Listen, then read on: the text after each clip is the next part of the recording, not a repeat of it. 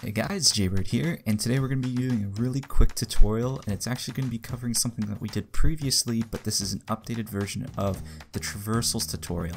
So what we would have had happened probably around the time of December was an update for the mod tools that kind of broke some of my traversals, and so what this is going to be doing is not only fixing the ones that were done in the previous tutorial, but also adding in some of the ones that they've added in since like multiple updates. So we actually have DLC 1 and DLC 4 traversals as well. So that's from Castle, which is also called Der Eisendruck, and from Revelations. So let's jump in it.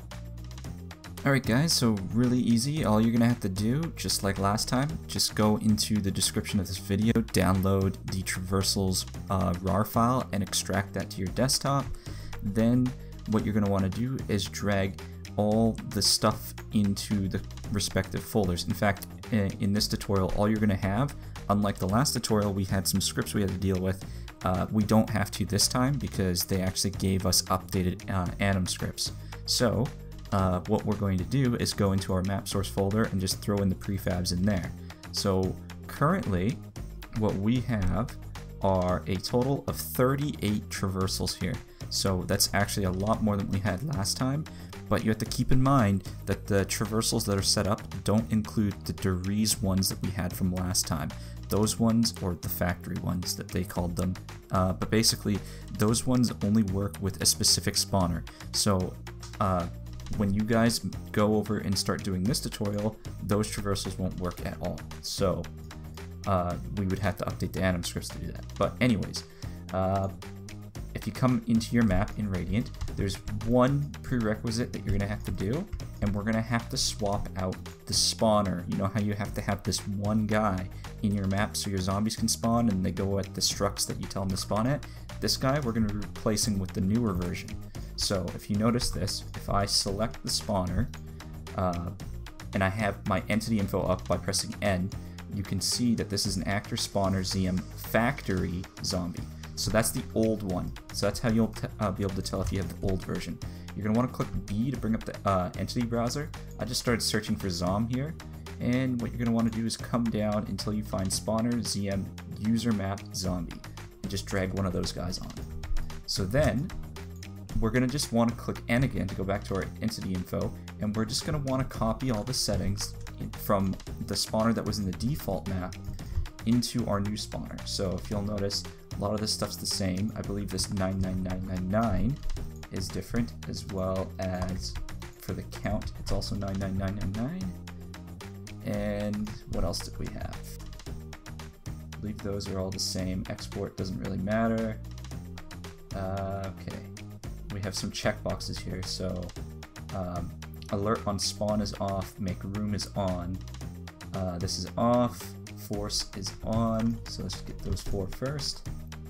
Off, on, then we had off, on, off, on, off, there we go. So now we just want to do the target name for this guy was empty. Oh, never mind, no target name. But we do need to add in these KVPs. So we have this guy, which is script disable bleeder. So let's do that one. Add KVP, script disable bleeder, and I believe that was set to 1. As well as script force spawn, which is set to 1. Script force spawn. Okay, and then one more, which is script noteworthy zombie spawner. So once we've added this, then we're basically all good. Noteworthy zombie spawner. There we go. So you can delete your original one, and then now you're just left with the new updated spawner. So this guy can now use the new traversals.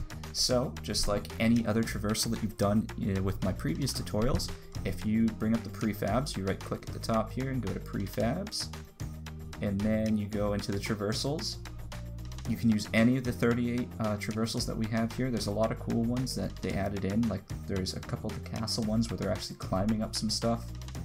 Like look at this one, this is climb up 56 units and then down 32. So to be able to display this, you can rather stamp it or go into it. I'm just going to stamp it here.